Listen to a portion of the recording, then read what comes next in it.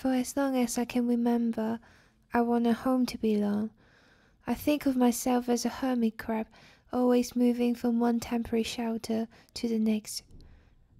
I was born in Hong Kong, a busy city where no one wastes a minute of their time.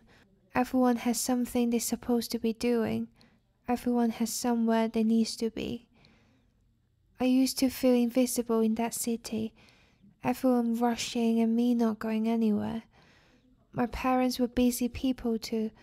I hardly saw them from one day to the next.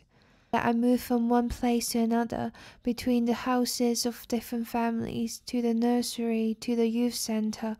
I never knew who was picking me up, or when or where I would go next, or how long. I was very confused. Who do I belong to, and where? A teacher once told me there was a place for me in heaven. Your home is there, she said. Growing up, I was surrounded by voices telling me who I should be and what I should achieve. I made myself busy to pleasing them. I want to be who they said I should be, but that person wasn't me and I knew it. I just felt lost. It was like I didn't know who I was or anything about myself. I was a stranger to me. 5 years ago I came to live in England.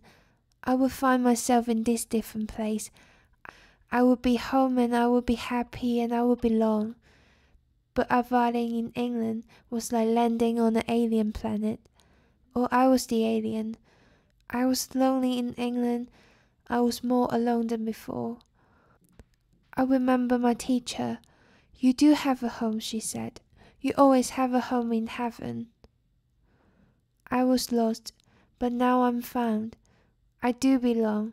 I'm not alone. I do have a place. God is my place. This is my story.